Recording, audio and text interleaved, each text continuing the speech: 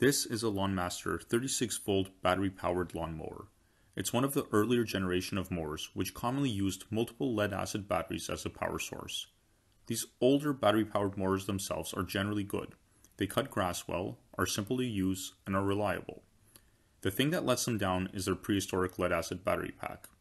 They are big, heavy, take long to charge, and most importantly, don't seem to have a long lifespan. Replacement battery packs are usually too expensive to justify, and that's why it's possible to get these mowers second-hand, with a dead battery pack of course, for cheap or even free.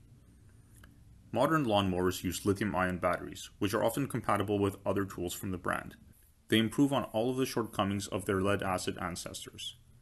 I'm going to modernize this lawnmower by adapting it to be powered by modern lithium-ion drill batteries.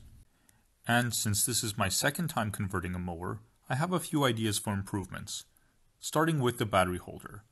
Previously, I was reluctant to buy a ready-made one, so this time I bought a 3D printer instead. This is turning out to be one of the best tools I own, and I'm impressed by how plug-and-play it is.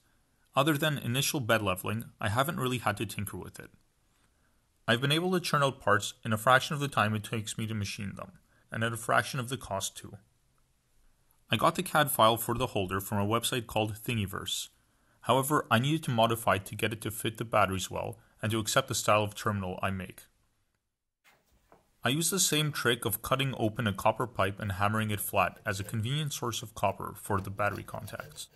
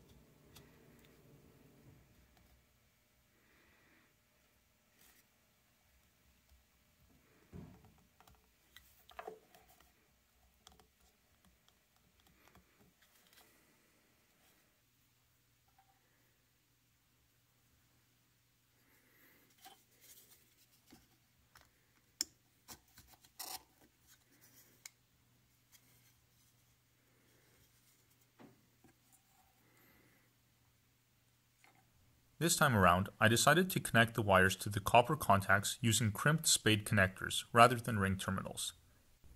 It's a simpler and cleaner connection method, and doesn't rely on the clamping force of fasteners, which can loosen and impair proper electrical contact.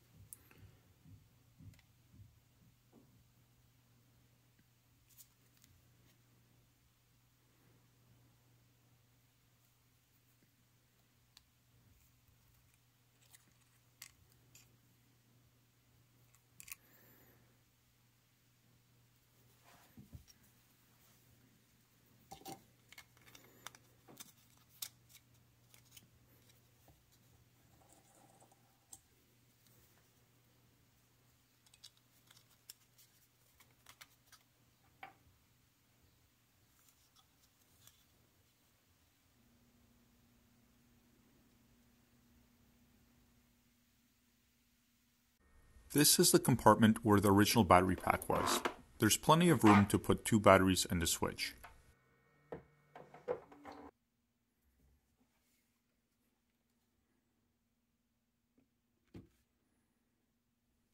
I decided to put the batteries on opposite ends because this way the side buttons were more easily accessible than if the batteries were mounted side by side.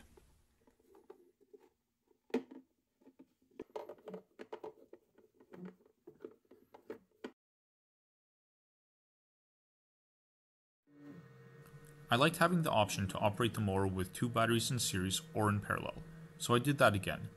I just needed to design and print a faceplate to make it look neat. I went a little overboard and filled the markings with black epoxy because I really like how this looks.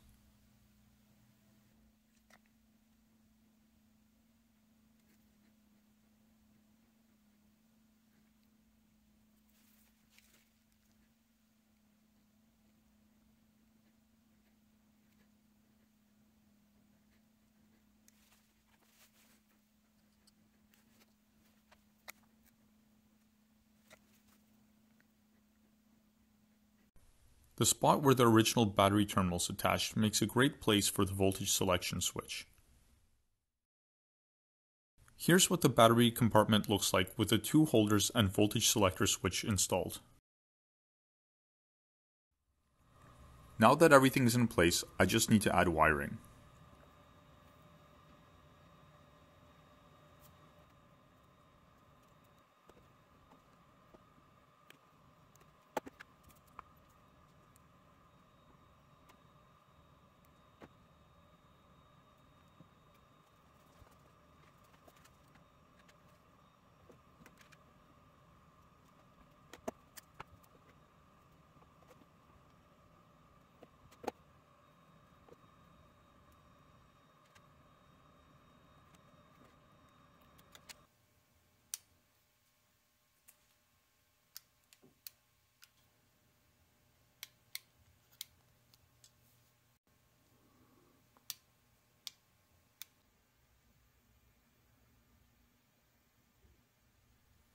For those who are curious, here's the wiring schematic for this project. The last thing to do is to wire the modified top section to the base of the mower and give the connectors a good pull test.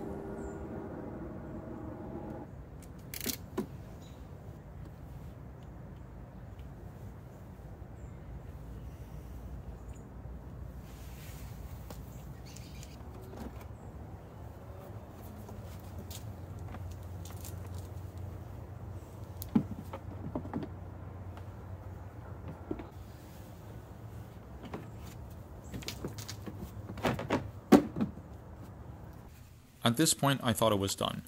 Everything was straightforward, and thanks to the 3D printer, this project didn't take long at all. But that wasn't the case. There was a problem. When running in 18-volt mode, the mower would switch itself off after 10 seconds.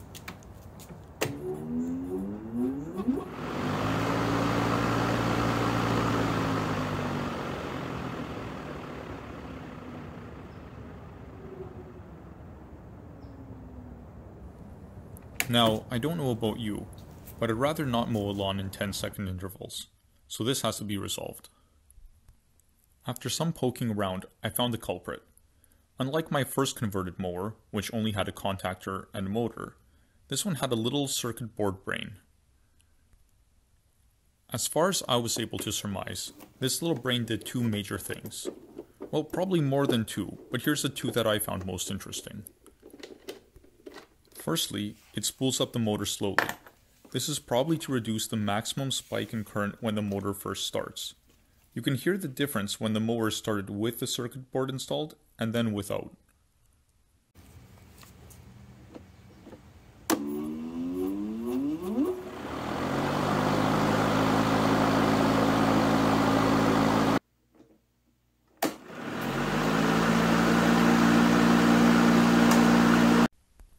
Although I don't have the right tools to precisely measure the current drop profile of each scenario, I plotted a series of multimeter readings from a few test runs. My multimeter is limited to 10 amps maximum and has a slow sampling rate of about half a second, so take this graph with a big lump of salt. Although I do have an oscilloscope, I unfortunately don't have a current probe. Yet. The second thing I think the circuit board does is cut off power if the battery voltage drops below a certain value. This would protect the battery from damage caused by over-discharging. In my case, the undervoltage protection feature prevents the mower from working in an 18-volt mode, which I'd rather have the option to use. To get around this, I'm going to do some brain surgery. Specifically, remove the circuit board brain and have the battery directly connect to the motor through the contactor. I kind of wish I didn't have to, because I like the soft start feature. It's kinder to the batteries.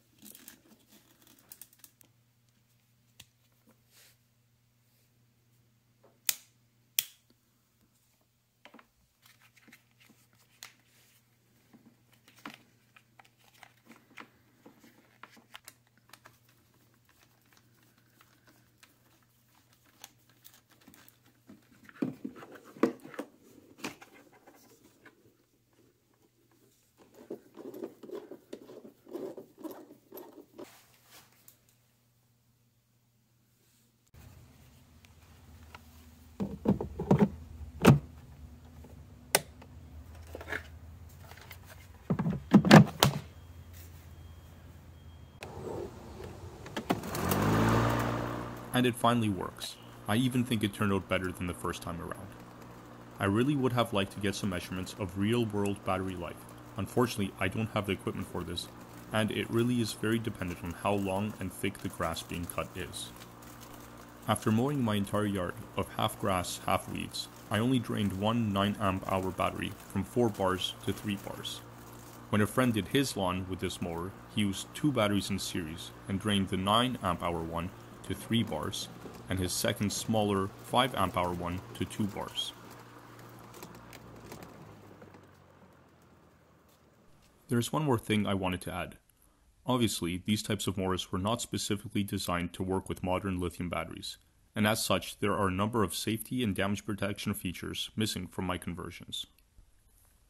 For example, as far as I understand, the circuitry in DeWalt and Milwaukee batteries doesn't prevent over-discharging the battery. I believe most of these functions are in the circuitry of the tool. This means that it's possible to use the mower long enough that the voltage of the battery drops to the point that it causes damage without even realizing it. Additionally, apart from a fuse I put in last minute, there should probably be some better form of overcurrent protection and battery pack temperature monitoring. The point of this project wasn't to make something perfect. It was to learn, build, keep stuff out of the landfill, be greener, and accept the risks if anything went wrong. Thanks for watching.